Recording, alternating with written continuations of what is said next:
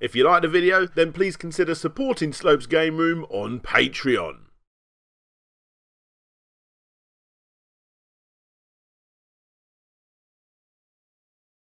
I wanna take you for a ride. Hey there guys, it's Kick Scammer time. But before I get into this video, I want to explain why you're seeing a mini Kick Scammer video. Basically me and my Kick Scammer army, which you can join as well over in my Discord channel, link below. What we do is we get quite a few quality ideas for upcoming videos. Sometimes they're quite obscure and they go into a little slot until I find other videos that are similar to them to create a full video. And, well, honestly, I've been sitting on this one for quite some time, and you know what? It's so obscure, I don't think I'm ever going to find another Kickstarter even remotely similar to this one. It's a successful Kickstarter that was designed to take the piss out of someone. So, look, let's just get on with it. Hi everyone, I'm Daniel Ibbotson, and this is that Kickstarter Flamingo story. Welcome to Slope's Game Room.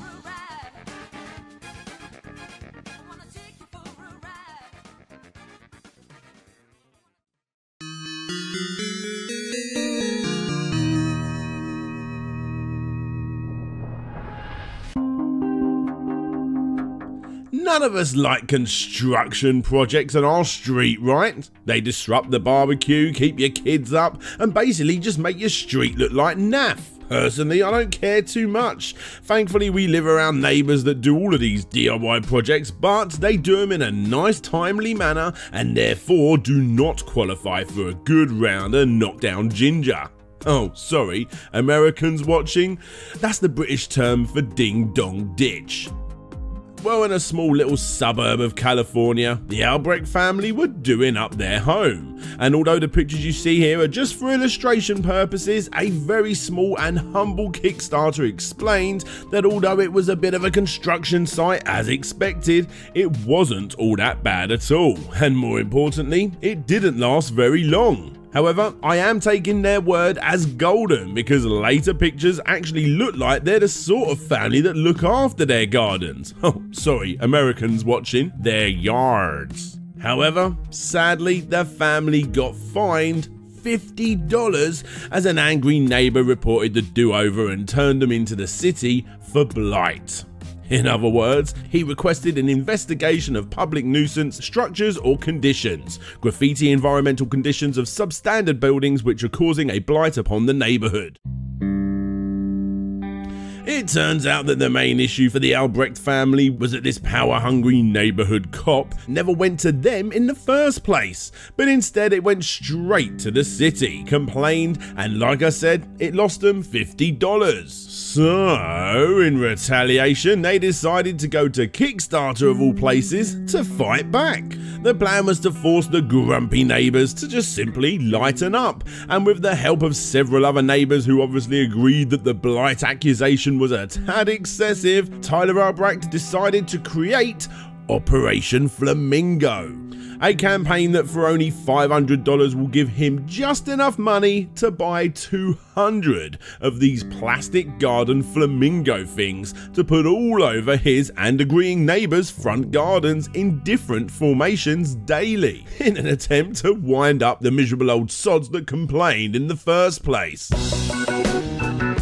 The moody neighbours fought against him in his mini construction site, but they couldn't do anything in relation to pure tackiness. If you guys want to see a good example of a Kickstarter that is actually well looked after, albeit a little silly, then this is the one for you. Tyler personally thanked every single person that came and supported as they did, and even created a Facebook group for people that were interested in following up what he was up to. Sadly, not much has happened in over a year in the group, and I was able to get hold of Tyler himself, who did confirm that the point and reason for their being present has been made, and just like the flamingos themselves, the family have moved on. Apparently everyone in their old neighbourhood thought that they were great. Well, all except the neighbour who was the inspiration to the project in the first place. When I asked him if the neighbour knew it was all about them, he simply said he never heard back. However, he did get a couple of stink eye looks.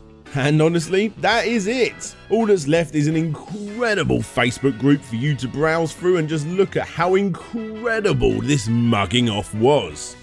And let's just hope old Mr. George Wilson here actually cheered up. But let's be honest, nah, I doubt it. Time to get more flamingos, guys.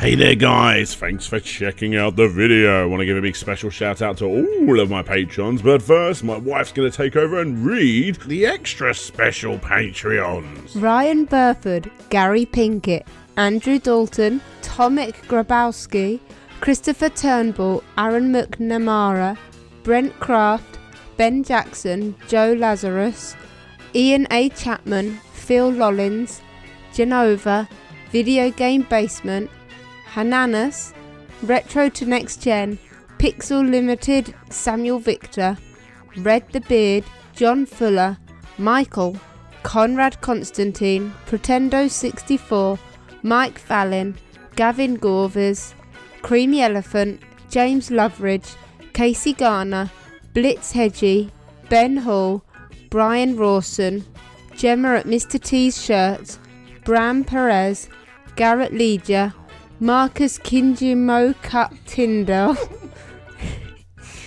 John, Rob Jenkins, The Geeky Dad, Richard Carter, Fantastic Dizzy, Todd Paul Float G, Petty Mew.